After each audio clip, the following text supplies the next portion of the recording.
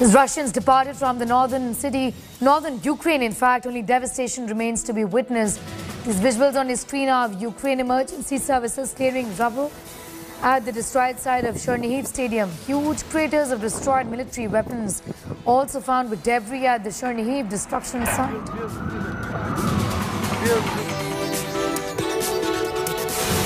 After the retreat of the Russians, the scarred village of Ukraine wear a ghost look. Visuals show soldiers clearing landmines in Ukrainian village of Noviv and Bykhiv.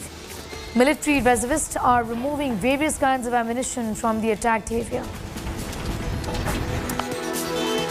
This is the look of the everyday life in the besieged city of Mariupol. Streets which were bustling are only full of debris and broken homes. Large-scale aftermath of deadly Russian air missiles has burned buildings, leaving nothing behind.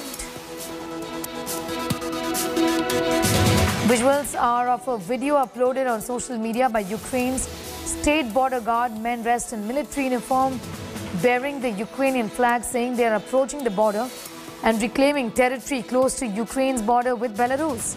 Hovering the Ukrainian flag on the flag post, Ukraine border forces claim hold on this particular territory. Visuals on your screen are from Kiev. Firefighters at the Kiev fire station witnessed the aftermath of Russian attacks. The Ukraine Emergency Service clears debris and rubble from the heavily damaged fire station on the outskirts of Kiev. Distressing pictures are from the inside of the ghost frontline town of Marinka in eastern Ukraine. Heaps of blown-out windows, craters of rubble cover the ground as non-stop shelling rips apart the small town.